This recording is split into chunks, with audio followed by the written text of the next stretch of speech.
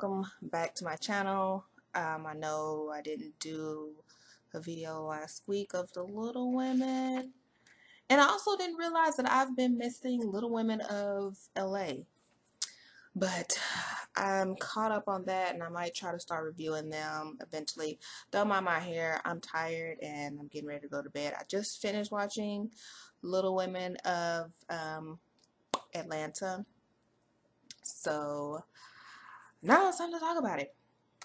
Alright, so this episode starts off with Money and Juicy, and they are at, and I want to say really quick, on the last episode, it starts off with Money going to this place called Glaze, and I was like, we have a Glaze here in Houston, but it's not as fancy as that one. I don't know if it's the same company because they kind of sort of have the same name, but that one was really, really fancy, and I would like to go there one day because our Glaze isn't that nice. But anyways, so they are, where were they at? A really nice restaurant, and I wrote down on my notes, first thing I wrote down was Money's hair and her little confessional thing was on point. This is the best I ever seen her wigs. It was pretty, it looked good on her, and I really liked her wigs.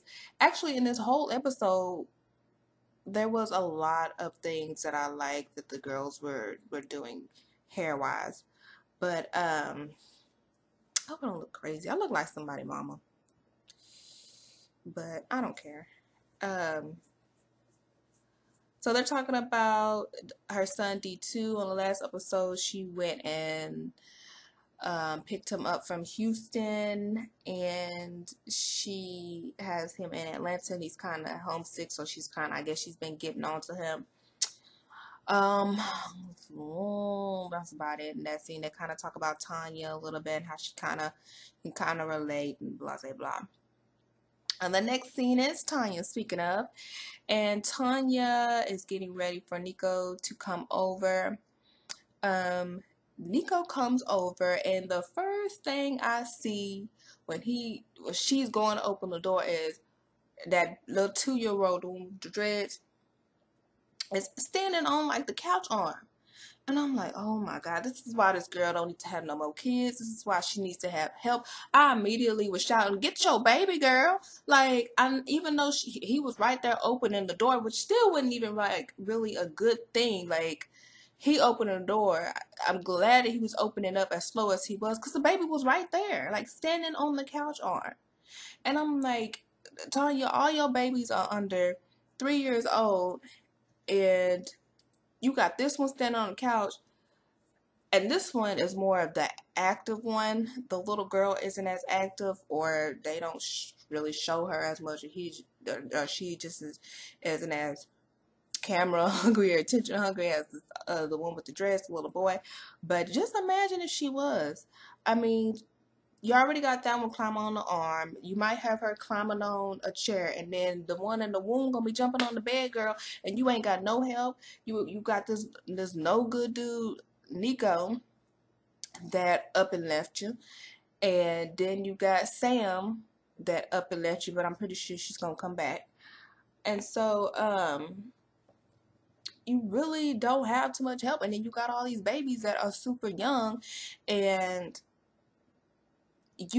when the baby was on the arm, I was like, she cannot even reach him. She cannot. The only way that she could probably get him down is she kind of grabbed his little legs.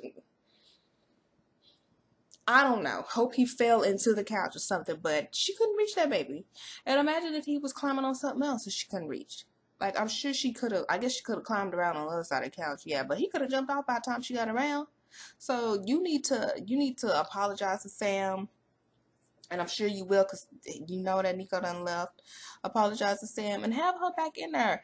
Even though she probably couldn't get the baby down either, but at least there would have been two of y'all. If you would have been going around to catch him, if he jumped, she could have been there at the front of the couch to catch him. There could have been two of y'all to tag team this one baby that seems like he's the most active one. But that's all I want to say on that part of it. The next scene is the twins and Minnie, and they're basically talking about Minnie's sleep problems. She were they working out in this one? I think they were working out, and oh no, that was on the last episode. I'm sorry, that was on the last episode where she was it?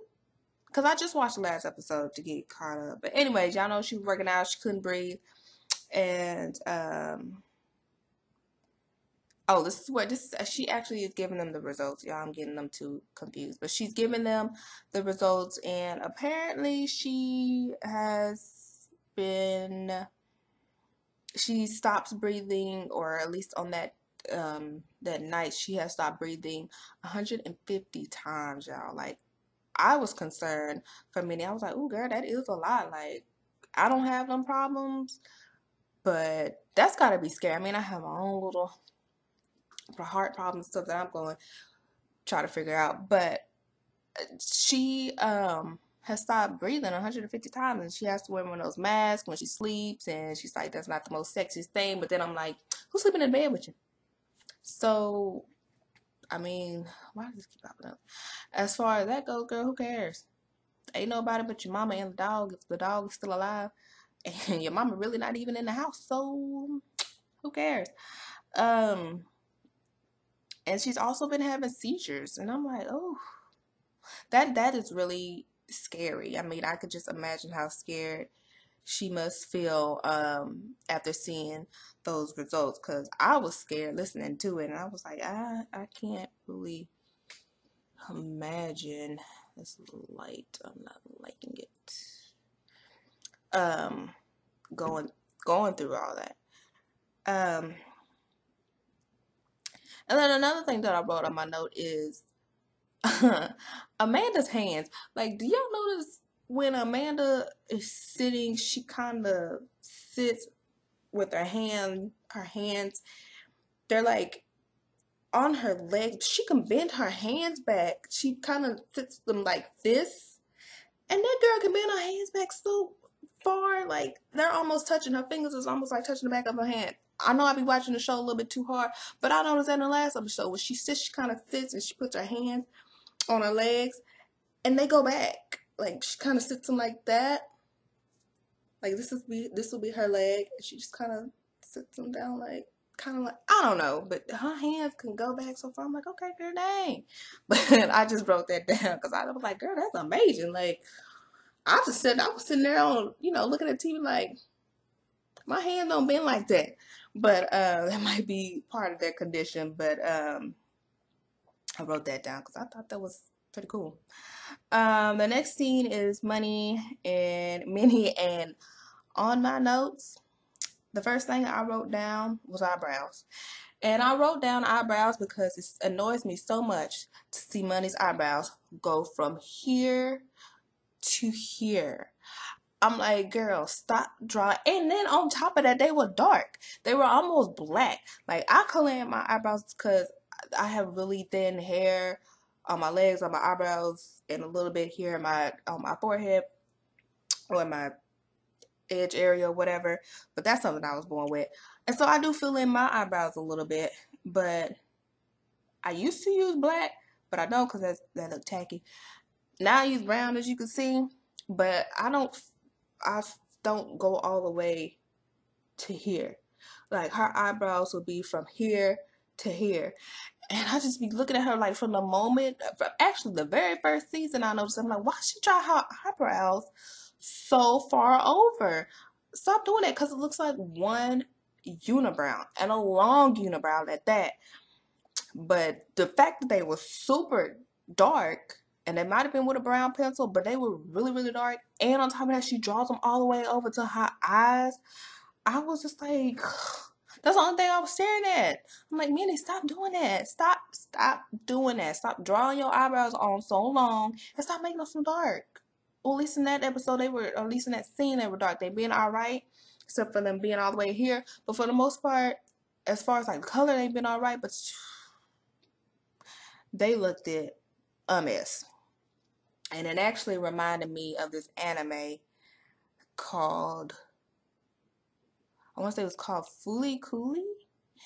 And there was this one character that had some really thick rectangle eyebrows, and the little boy that was the main character, every time he saw him, he said eyebrows.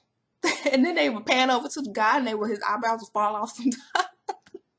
Well, now you do. I don't like it spicy. Those eyebrows. So, where's it going to fall? I wish I could do that. I wish that when I see money on TV, I just say eyebrows, or her eyebrows just fall off. And then I could be like one of them cartoon episodes where the hand comes in and draws stuff, and my hand could just come in and draw her eyebrows on her forehead.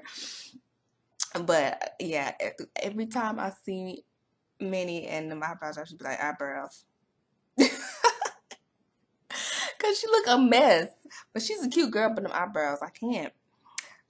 So let me get off of that. So they are at a shoe place trying on shoes for D2 because he's getting ready to leave and he needs some shoes because he's growing. So they try on a bunch of shoes, and basically Money is like, oh, you can't have those shoes because they got purple in it, and you finna get these brown ones. Even though I think she talked about the brown ones, she's letting him buy the brown ones. And Minnie ends up saying, well, since your mama won't get you the purple and black ones, I'm gonna get you the purple and black ones. If she didn't want him to have them purple and black shoes, don't buy them purple and black shoes. I doubt that she could not afford them. She just didn't want him to have it.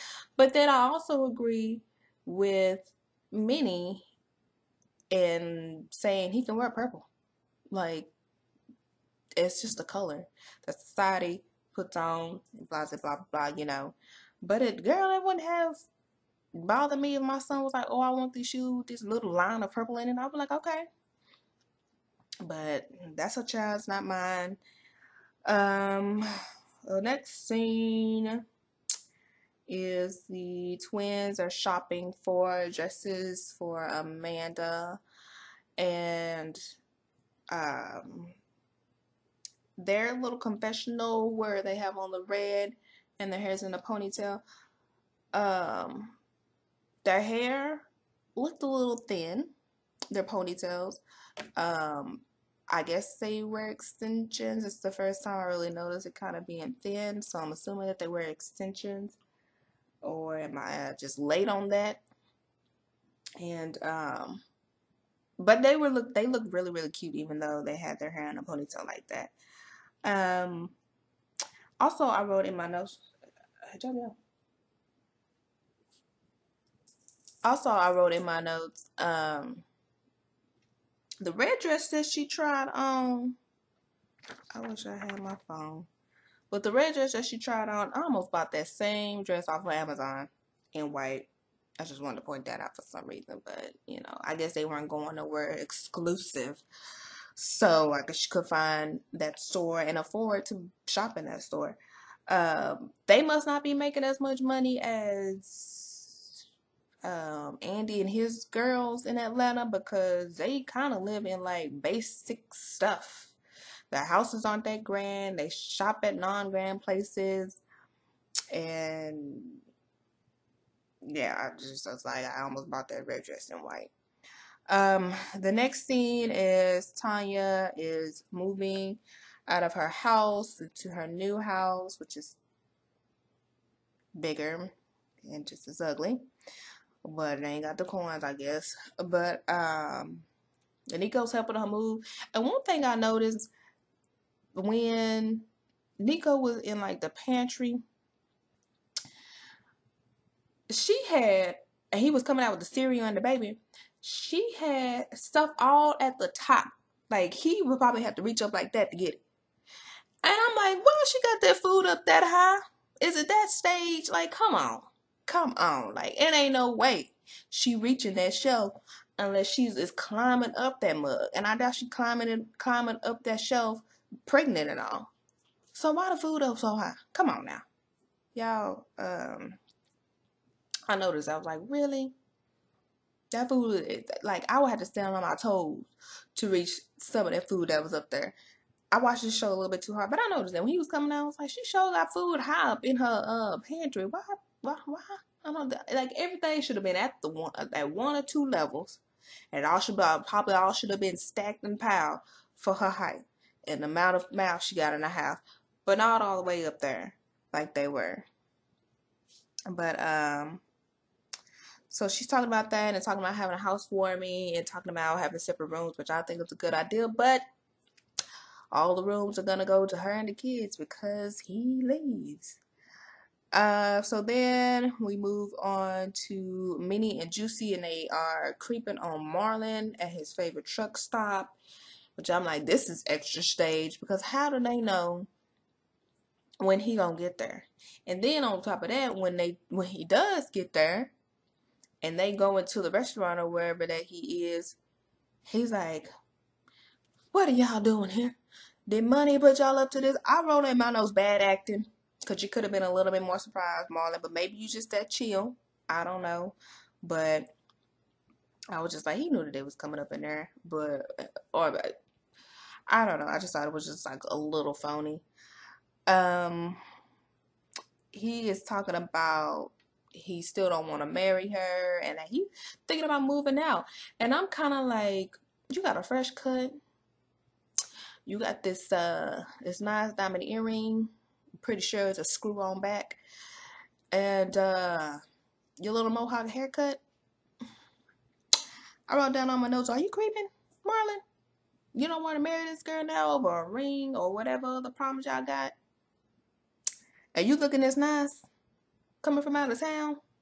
I don't trust you. You a little bit too clean. You're a little bit too fresh. And your earrings a little bit too shiny. I don't trust it. So, we'll see what happens. Apparently, in the next episode, he's still talking about not marrying her. And I'm still like, why? I mean, maybe y'all need some counseling, but you knew the girl was wild and crazy. She felt sorry. It's like she's really, really trying hard to get right. And it's just, I don't know. Like I said, when he came back from out of town and he was too freshly clean, I was a little bit suspicious when I saw that. What else? I have, the next scene is money, and it was really, really quick. It was really sad as D2 leaving, and she's kind of getting upset about Marlon not being there, and just asking her son what he thought about it. And her son was basically like, I wish you would have been there. It would have been nice. And so that was a pretty sad scene. The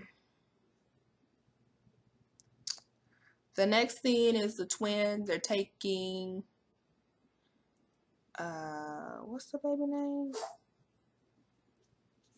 I can't think of her baby name. I know it starts with an A. It's Andrea's baby. Audrey. They're taking Audrey to get her checkup, and she has taken her tube out. And I did notice that when they panned over to her for a couple of seconds, that she was moving a little bit more. So I was like, oh, that's good. She does seem a little bit more alert. But she is doing better. She's gaining weight. She's moving a little bit more, and I'm happy for the twins, and I'm happy for the baby. I'm glad she didn't have the feeding tube, because it just looks so sad and so miserable. And I was ready for it to come out too. I was just ready for her to be a normal baby, and so she is. So I'm happy for the twins. Let's see. The next scene is all the girls are. Oh, my dog is making a bunch of noise. It just keeps walking by me. JoJo, you okay? You all right? So, the next scene is all the girls. They're at Tanya's house. Let me get my poo. Ooh, I put some stuff on him, y'all, and it's supposed to be natural with a whole bunch of oils in it to keep fleas off of him, and it is strong. But, his nose. So they're all at Tanya's house, and ooh, gotcha. This is my dog, JoJo. He almost fell out of my lap. He looks terrified. You all right, Pooh? But they're all at her house, and Tanya can't get nothing done because of that little 2-year-old. She's trying to put him to sleep. She can't cook or anything like that. But the girl, she finally puts him down and finishes cooking, I guess. They all go out to the back and they're all kind of like, well, where's Nico? Where's Nico? I mean, don't nobody really want to say anything at first, but then eventually one of the twins says something, and then Juicy says something. So she's like, oh, I don't really want to talk about it, but everybody was like, well, come on, we want to know. So she's finally says that he left, and I'm like, girl, how long did that take? Because that did not take that long. It's like he helped you move and was out of there. Like, talking about he needs to warm up to the babies or something like that. And I was on her side, like, you don't warm up until they up at the house. Like, they keep growing. And I ain't never had kids, and I don't have kids. I just have a dog, but I'm used to him now. But I was just like, that's a punk. I'm sorry, girl. Leave him alone. He wasn't really around for the first one, and you need to really be taking notes from Amanda and Andrea's situation. Please, don't act like your dude is any different from Chris. He's the same size, he's just a different color. But, and it seems like he talked to you just as crazy as Chris talks to Andrea. So you basically got your own Chris. It's just a different color. He's just black. A black version of Chris. That's what you got. And he don't seem like he would get as crunk, but I mean, maybe he do. I don't know. But so he's gone. Juicy goes and gets some Moscato, and then she comes back with Marlon, and he surprises her with roses. They weren't really roses, Marlon. I'm gonna need you to know your flowers. And if you was really trying to get some roses, get some roses. You could have just said, I got you some flowers. But I was like, you looked at crazy saying that you got some roses. And I'm like, that ain't no roses. I'm like, boy, that is not no roses. But okay, you got her some flowers. He said he was going to let the situation go, and they were basically going to work on their relationship and get back together and all that. Turning my paper. The last scene was Amanda. She's finally on her anniversary dinner. And I like this scene because it reminds me of me and my boyfriend. Because we've been together for 2 years also. And I thought it was funny that when they were talking about their first date and how she wanted to go to this Chinese restaurant that was her favorite, and he thought it was so gross, and she was like, that's my favorite. It made me think of, like, what was my first date with my boyfriend? Well, not when, but where. And I'm like, Sonic. That was our first date. It was at Sonic. We actually went ice skating after that, but it was at Sonic. And I was just kind of laughing. I was like, girl, don't feel bad, because I went to Sonic for my first date. And they also reminded me of a time when my boyfriend had broken up. We had broken up for like 30 minutes before. When she said they broken up for like 2 weeks, and she changed the number. I was like, girl, that was drastic. I just deleted his number out of my phone. But he then tries to surprise her by bringing a saxophone player, and she thought she was going to get proposed to, and it was just a saxophone player. But then when she found out that that's not what it wasn't the proposal, and she was getting upset, I'm looking at the saxophone player like, you can go now, bruh. Like, why are you gonna stand around? Like, I'm sorry, y'all, just be watching too far into the show. But she gets upset. Saxophone player finally leaves, and she leaves and storms out. He didn't propose, and I kind of was like, well, maybe he gonna catch her outside. Catch her outside. Catch me outside about that. I thought that was gonna happen, but he didn't. And it just went on to the end of the show. And I was like, okay, it's not going to be a little twist, because, sometimes they do that. But I think later on he is gonna propose to her. Pretty sure later on. Hopefully he will. But I would be upset too. Or I wouldn't have left. I definitely would have wolfed my food down a little bit quicker, knowing that there was a surprise. But once the saxophone player came out, I would have been looking over at him like, it's taking you so long to get down on your knees, because this saxophone player seemed like he almost done with his song. But I could feel her on that. You know, you ready to be married, or is she? Because she was kind of like, she was still young and kind of wasn't married, but then she was excited when her sister was talking about it. And excited, I think she's excited, but when she's ready to get married to him. And I like Jordan. Did I call him Chris earlier? Jordan. He's really sweet to her. He's a cute little fat guy, and I think he's perfect for her. He seems like a really sweet dude, and he cares about her sister, and he cares about her sister's kids. And I think Amanda really needs to hold on to this guy, and she just really needs to be patient with him, Amanda girl. I know the feeling, I really do, but just hold on, child. Like you said, you're still young. I'm older than you, and I'm ready. So I just kind of know the feeling. But anyways, that is gonna be the end of this video. I am tired. I didn't post anything last week because I was so busy with work, but hopefully I can get back on track. There's no way I'm able to do this whole March Madness upload every day for the month of March. I can't. I will try to review Little Women of LA. I think they are on their 3rd episode. I just watched the 1st and the 2nd one, where they were doing the Dancing with the Stars thing with Tara, and basically, what's her name, was just happy and was ready for her to be done with the show, and she was just grinning the whole time, and I was like, girl, such a hater. Like, I know you want your friend off the show for her health, but you could have toned that smile down a little bit. But anyway, that's later. Hopefully later. But yeah, that's gonna be the end of this video. I will see you guys later. Bye.